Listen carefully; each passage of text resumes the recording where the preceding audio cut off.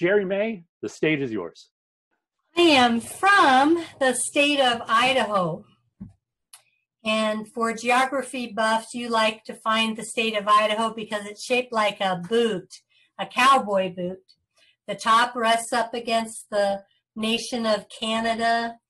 The heel rests on Utah, and the toe points east towards Wyoming. My hometown is just about Ankle, and my family's business is a Western store and saddle making factory. For 4 years, I'd been away to college to get my Bachelor's of Business Management degree.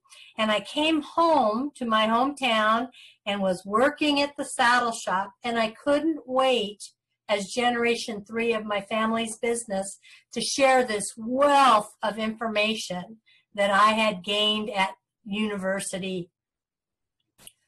Well, I was standing out in front of the saddle shop one day, and I looked up the road to see what had changed in the 4 years since I'd been gone. To the east, it didn't look like much. To the west, I saw a business opening up. A new business in this little town. This little town doesn't have a stoplight on Main Street, even though Main Street is a state highway. And there was a new business opening up, and I could see a lot of activity going on. Now, the owner of this business was not from our town. He'd moved in from out of state. And in a town full of loggers and cowboys, this guy wore sandals. In a town full of rednecks because their hair is short, this guy was long hair. And the craziest thing about him was that he'd started a business taking people on whitewater raft trips on the Salmon River, also known as the River of No Return. Imagine marketing that to families. But across the street from the saddle shop, he was opening up a retail store. Now, at the university, my business professors were very clear. When a competition comes into your neighborhood, you need to study them. And you need to find out who their suppliers are, who their customers are, how are they marketing their business. And you want, according to my professors, to find a weakness that you can exploit so you can destroy your competition. I knew this to be true because professor after professor had told me this, and I'd taken notes, and I had my degree to prove it. So I watched my competition carefully, and then I moseyed over across the street to just see a little closer look at what they were up to. And I walked into their store, and I looked around to see what they were carrying.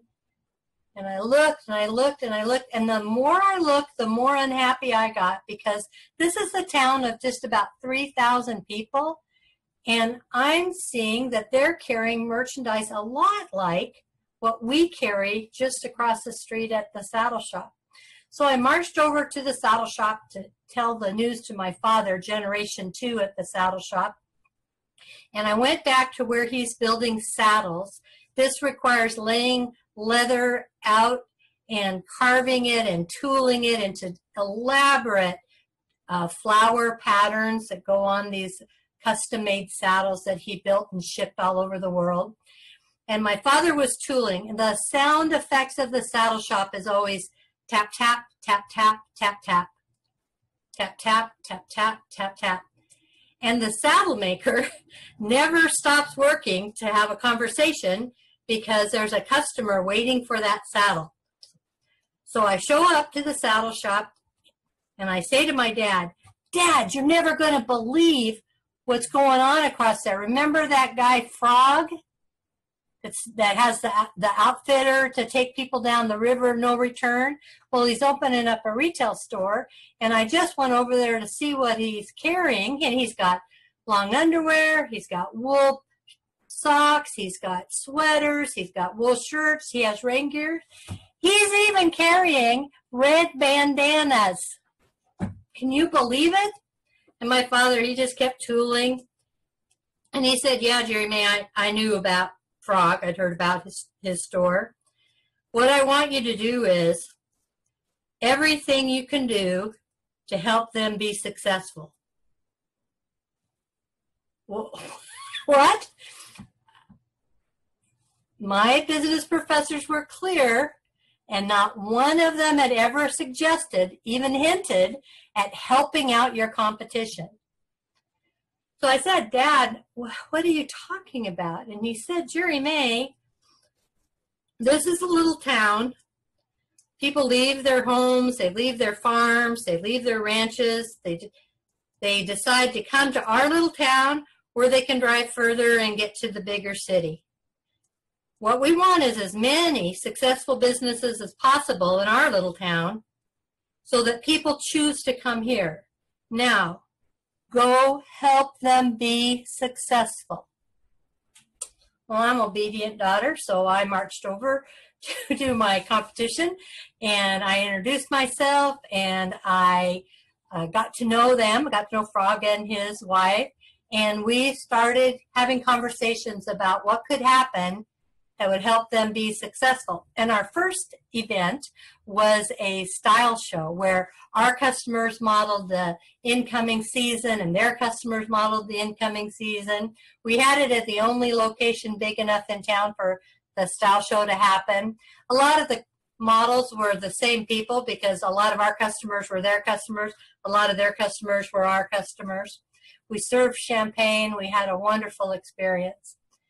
And it was my first opportunity to see what my dad meant by putting your time and your energy into, not into bringing other people down, that's not a good use of your time and your energy and your talent. Well, as time went on, they had sold enough raft trips on the River of No Return, and their retail store did well enough, not because of any help from me, but because they were really good business people and they worked really hard. They were able to buy a custom-made saddle from my father. And our family, we went on a float trip on the Salmon River, the River of No Return.